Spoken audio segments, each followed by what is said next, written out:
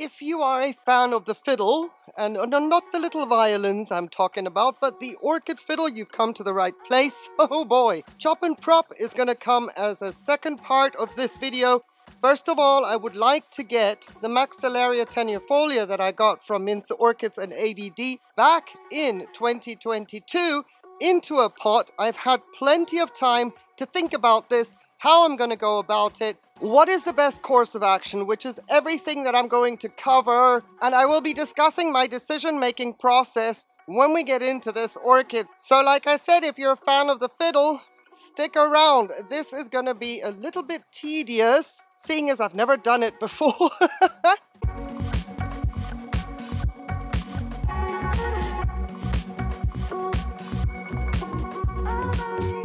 Uncharted territory. Not that I've not grown a tenuifolia before, but this is a cutting and you can very, very clearly see, at least I hope you can, that this is a climber. And I need to accommodate that, but my climate isn't humid enough for me to be able to mount it. It's going to take a lot of misting, and I don't want to be losing any of the new growths by misting so much, which is absolutely necessary for a very, very water-loving orchid. So, since July, I believe, I have this orchid in my fancy schmancy Greek yogurt cup because I wanted to see how long it was going to take until I saw white roots coming out at the base. See, that's what I've got to work with. Yes, there's roots all along these little sheaths here, but again, if I had potted this orchid up sooner, I would have been in trouble during the winter because misting, cold temperatures, whoops, serious issues can arise. Now that we are in spring though, I'm going to attack this orchid, put her in a pot because this time of year I can be aggressive with the misting. You can see it's quite a breezy day already. And then the orchid will at least dry out and I don't have to worry about rot. The question, of course, was how am I going to get this orchid into a pot with a little stump like that? So, yeah, I've been thinking a lot, of course. I've seen this orchid for a long time in the state that it is in. And I've come to the conclusion, like I said, fiddle fans, that I'm going to strap this orchid to a stake, just a normal old Phalaenopsis spike stake, and then with the stake as my support, instead of growing the orchid this way, even though the foliage is going up and down, I'm going to be laying it down for the foreseeable future, and the orchid will then correct itself with regards to light and orientation and all that. It's going to take a couple of years, but still, this way, I believe that I'm going to be able to at least get roots into the media, get some of the moisture that they desperately need, seeing as now they've been accustomed to that much moisture, while also still holding the orchid in place. I know, like I said, uncharted territories. It's going to be a fiddle, and I hope you're up for it.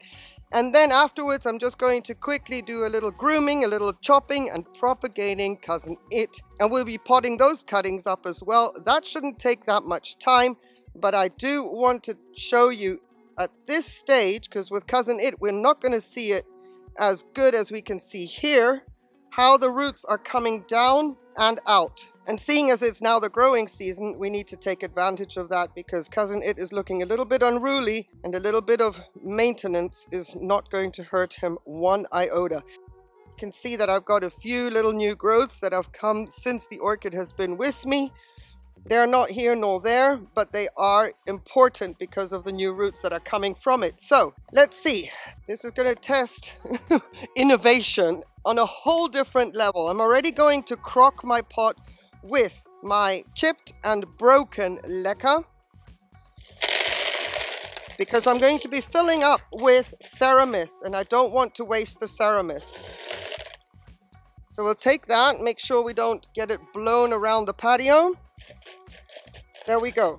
Now, the idea being is to find the point of where I'm going to be pinning the orchid to the stake, and also keeping in mind the height of the orchid in the pot to the surface of the media, while the stake also serves as an anchor point. On top of that, I have some wire because I don't want the rolling. With the wind, the breeze, this orchid now needs to stay nice and stable in the pot as the roots grow into the media. So I need to avoid any rolling. So I have some wire, which I will then also fandangle in and through the ceramis. Now that is the plan. So if you're into engineering, you're into orchid growing, welcome to the patio. It's good to have you here. Thank you so much. So my point of reference is right here. And I'm going to take one of my very thin, I just lost my steak, as in not the meat. Okay, you can tell I haven't had lunch yet. Anyway, this wire is not sturdy at all, but it is nicely coated in plastic. It's going to serve me well to wrap the orchid onto the stake. And then let me get rid of the excess of the stake at the end here, because otherwise we're going to have that tipping problem all the time. But I'm just going to leave myself a little bit at the end, just as a visual reminder that it's there, because if all this goes according to plan, well, I need to remember it's there until such a time when it comes to repotting and I'm not met with, what did I do? What was I thinking back in the day? You can see that the pseudobulbs are nicely plump now. There was a time when they were extremely shriveled. The older ones still have a little bit of sign of stress. But basically, they are nice and plump at this point. And I can go a little bit lower. I don't have to fill everything up with ceramis. The orchid can be nicely placed a little bit lower in the pot. And I've got my point of reference right here. So this is where we're going to start wrapping. And slowing down. I'm too fast at the moment in my head because I do want to keep my train of thought and not lose the plan here, you know what I mean? Right, I'm just going to sit down for a bit because this may be a little bit cumbersome. But that is the way with maxillarias when we can't mount them and still want the roots in the pot. Make sure I'm going to take the bulbs with me as opposed to splitting them off. Because if this is a brittle orchid, I don't know if she is or not, but the structures are so small, I don't want to pop the pseudobulbs off that are existing at the moment. So I'm just going to wrap this around once and then again, just to secure her. Comme ça. Being mindful of the roots as well, like that. And then we'll see where we can go up a little bit further maybe, unless we're pushing our luck. If I lose the newest pseudobulbs just because they're a little bit too low in the pot, at least it won't affect the rest of the orchid. She will still grow more new growth. I am gambling with the vigor of Maxillaria tenuifolias. So I have an older pseudobulb here that I'm taking advantage of, using the sheath to protect the roots inside with the wire. And then we'll just take this structure, go underneath the leaf, comme ça, and go up to the end of the stake. And by that time, my orchid is secure. That's the way, I like it. But I do have to make a kind of a knot with this wire because it's that easy to unravel. So once we've gotten to this stage, let's just make sure that the work that we've done, the trouble we've gone into, it stays the way it's supposed to. And a loop is only useful if you thread the wire through one of the points. Otherwise, it's not going to be a loop and there's nothing to tie it against. Okay. But you see, with all that fiddle and all that jiggling that I've just done, whew, this orchid is secure. She's not going anywhere. Ta-da! It would be lovely to be able to mount this orchid. Now, I've got my holes back there. That's always a reminder for me to make sure that I know where they are if I'm carrying the pot around. You see this rocking motion? Yeah, I don't want that. So we're going to make another wire little contraption, and we can do that further up, seeing as in future the weight of the orchid will be higher. So I want to make sure that I use that as a counterbalance by putting a support into the media at the highest point of the orchid. Once she's rooted in, all of this is going to be absolutely null, void, and obsolete. This is all temporary until she settles in. I like it a lot. So far, so good. Your opinions, your concerns, your observations. Will this work or won't it? Please let me know your thoughts in the comments. Because now we're just going to fill up with Ceramis. My focus is to get this section right here where the roots are into the media.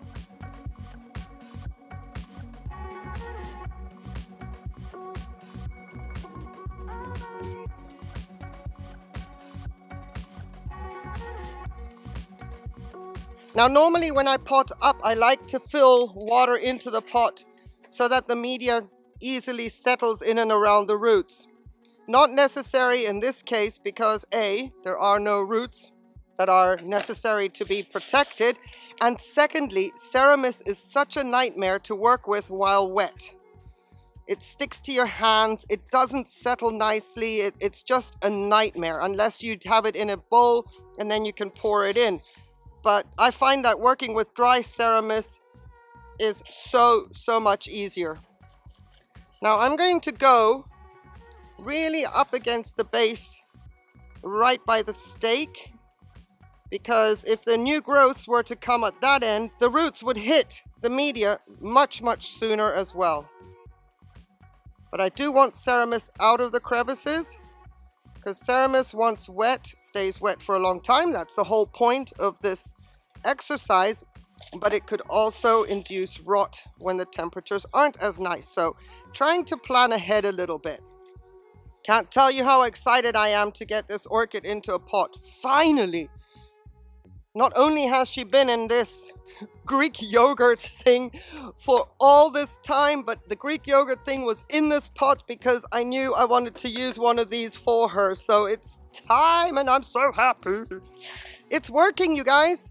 Look at how stable the orchid is. Woohoo! I knew that my architecture studies would come in handy one day. Let me just get rid of this. Oh, let me just put these little Ceramis bits here into the Tupperware.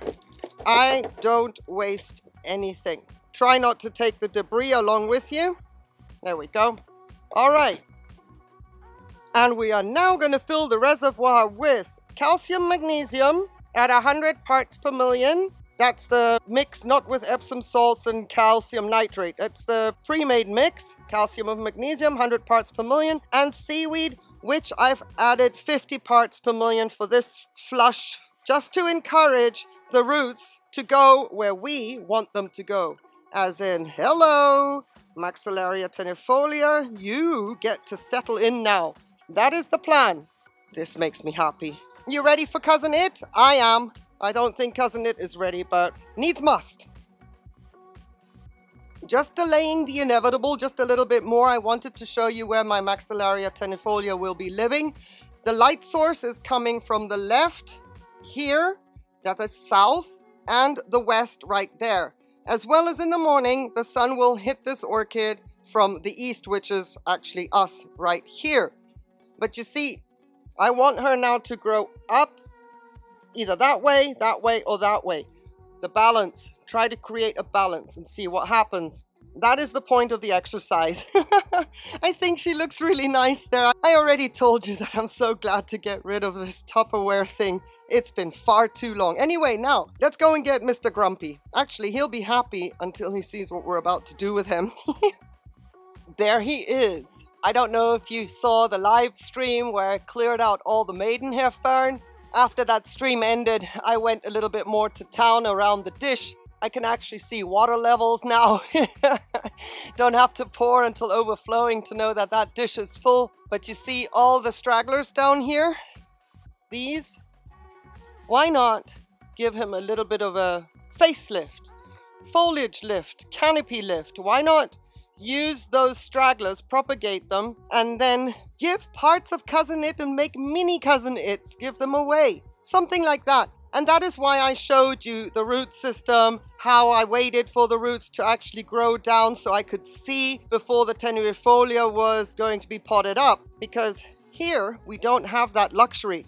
We're just going to be taking off the ends right up to the base of the orchid, and then we were going to be potting them up, and then hopefully during the growing season, because the orchid is in active growth, which is something super important, during the growing season, the roots will grow into the seedling cups. So let me get you in a little bit closer. That would mean the other side, and I'm going to be twisting and turning as best as possible. He is a bit of a colossus at the moment.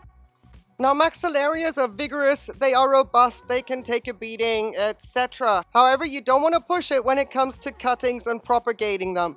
You want to make sure you have plenty of bulbs in reserve. With every other orchid, we talk about a minimum of 3 bulbs in order to make sure that the propagation, the division is going to be able to have enough energy reserves in order for it to grow on. Same with a maxillaria. A couple of months ago, I tried a 2 bulb division. That didn't work out, and that is why I'm telling you, if you're going to do this, 2 things. Make sure you have enough structures on any kind of the branching growths that you're going to cut out. And secondly, make sure that the orchid is in active growth. Doesn't mean that where you're going to cut from is in active growth. Maxillaria will respond regardless. Any of the new nodes will activate as well. So let me get in there and take one of the longest ones out as far in as possible. So we have 4 bulbs here. Even though the top one is leafless, it doesn't matter. I'm anticipating new growths out of the one up here. But when it comes to a division like this, they can come out of anywhere. Now, this is all dry and nasty. So each time I make a cut and I have a piece like this, it's going into a bucket with calcium and magnesium to soften the sheaths. Because when we pot them up, I want them nice and damp, at least to provide some sustenance around the roots that are existing in those sheaths. Here we have another long one.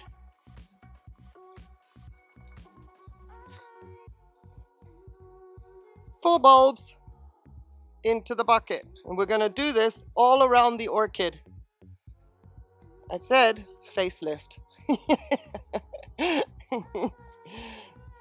With the exception of the small ones. If there's bulbs that are as tiny as this, I'm not going to attack them. We're going to go with what we can get out that is super strong. Even if they're in bloom, Hakuna Matata, active growth. Woohoo! I feel a bit rude looking under his skirt. Yes, today he's a Scotsman. He's wearing a kilt today.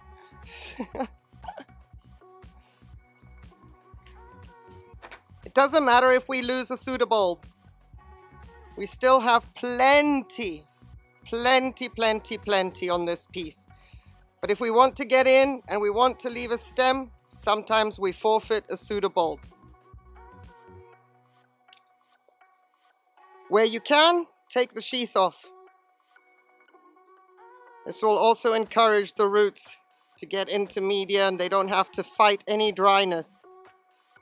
This back end is more vigorous because it's more protected during the summer months, so it grew in a very shady, very humid environment up against the hedge. That's why we have a lot longer strands here. Some are even branching but I may need to forfeit the branching to get at the base. So let's start with this one that we can see. At least I hope you can see. I know it's a bit difficult. Bear with me. Trying to document as much of the process as I can as a super loud scooter goes by. So there we go. Get some sheaths off. And I am not treating any of the cuts with cinnamon. I don't want to affect the roots, okay? Difference if we were making a division with another orchid through a rhizome that doesn't have roots. In this case, no cinnamon. I have never had rot issues when it came to cuttings of maxillarias. I may jinx myself having just said that, but still. Here we have a piece that has branched. Now, in order for this piece to actually make it, there's too much going on. We will have to separate it. That's the benefit of being able to make sure that both have a chance. It's a shame. You would like to have a big piece like this. It's not going to benefit the orchid though. Meanwhile, I don't feel I'm invading his privacy too much. I'm not seeing anything that I haven't seen before in my life. Okay. Situation here. If I separate these pieces, I only have a 2-bulb division. So this is going to stay intact. We're going to keep this as one, just to make sure they stand a chance.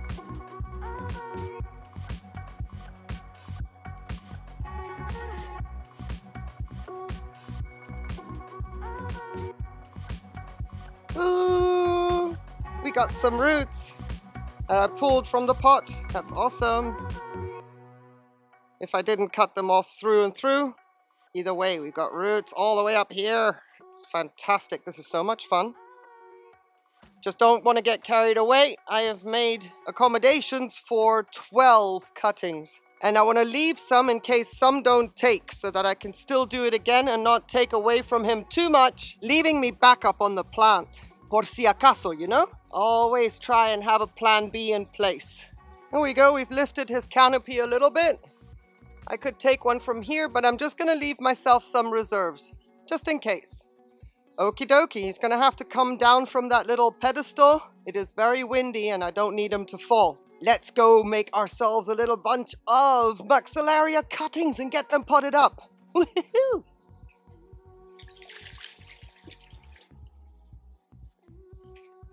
Our spoils, I need to make sure that they are all touching water. All of them. We'll be taking the blooms off so that we minimize the stress, so they can focus their energy on what they need to be doing next. This orchid has been in bloom since since mid-November of 2022. Astounding. Absolutely astounding. Love this orchid. So we've got 1, 2, 12. All right, let's make our little bunches in advance. I'm thinking 3 bundles in 4 seedling cups. Let's see that we somewhat get equal bases. And remove some of the sheaths now that they're nice and wet.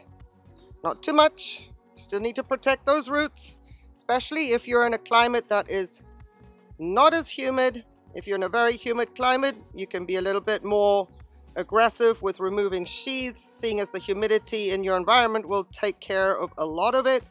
That is not the case in my climate, so my sheaths here will serve as a humidity protection when I mist. Their dampness will provide the humidity that my ambient air cannot.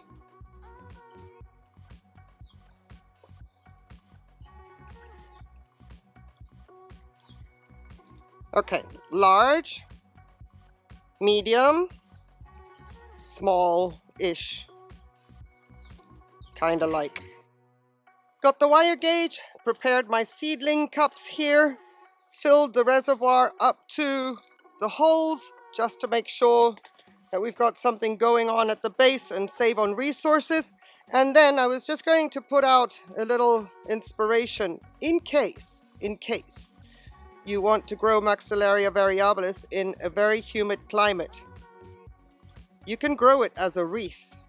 If I were in a very humid climate, let me tell you what I would do with a Maxillaria variabilis, and maybe if you find yourself in a humid climate and are inspired, then you've got to let me know in the comments if you're going to do this.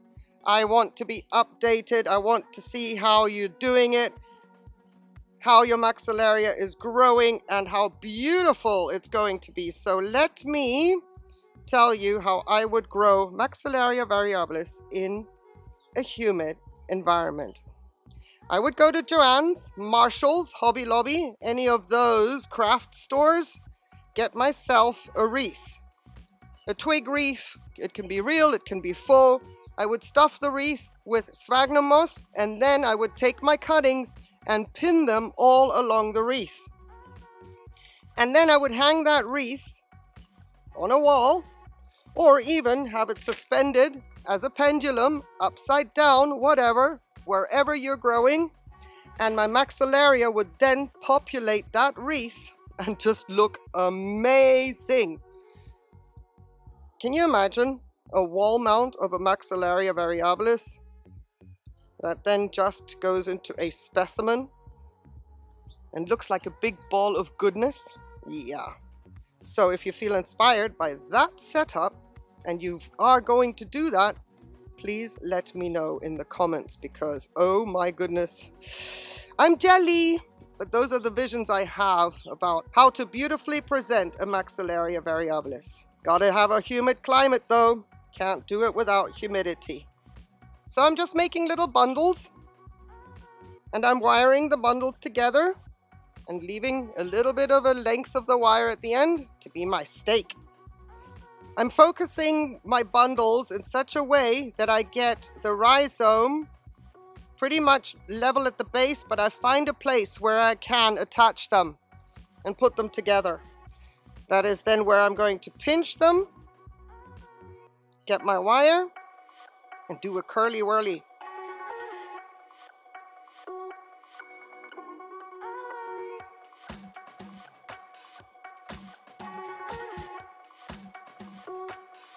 And if they're stubborn at the base, one little turn, just to convince them that I know what I'm doing.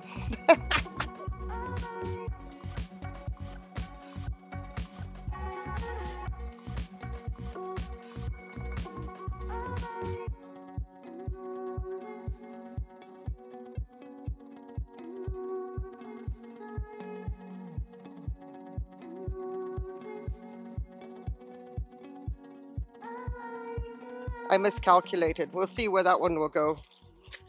And now it's going to get super interesting because we're going to be wetting some sphagnum moss.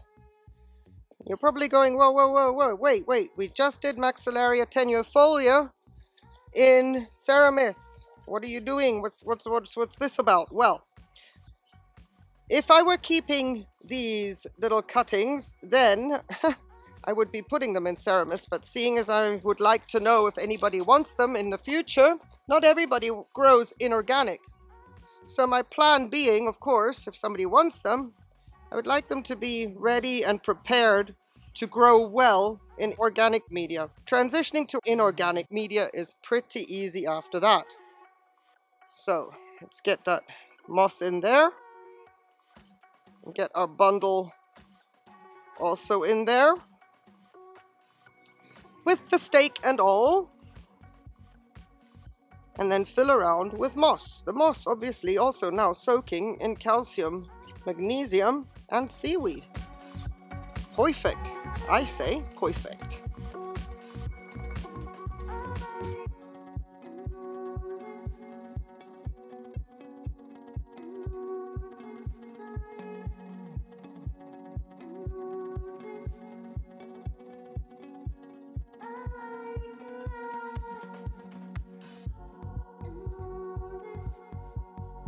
There he is, Big Daddy and his babies. And yes, This is going to be part of my misting regime every day as well now. This is the process of propagating Maxillaria variabilis, knowing that you're going to have results without stinging on how many pseudobulbs you cut off. So, there's one thing I need to say about this, that anybody who wants a piece of Cousin It, I'm sorry to limit that to the European Union only, and secondly, I cannot afford the shipping. So yes, while I'm giving the pieces away, if you want them, I'm going to have to charge you for the shipping. I'm in no position to be able to do that, which is awkward. I'm sorry. And of course, first come, first served in my email, okay? Not in the comments, because who knows, in 6 months somebody is going to see this video. It has to be in my email, to which you will get a reply, and then I'll put your name on the tag of each bundle.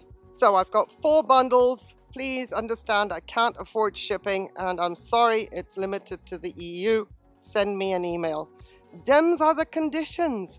But meanwhile, let me just say, if you've made it to this point, thank you so much for watching. I would appreciate it if you gave this video a like. If you haven't subscribed, please go ahead and do that in the meantime. It helps out tremendously. Thank you so much for watching. Have yourself a fabulous day. On that one condition though, please, that you stay safe. Take care. Bye.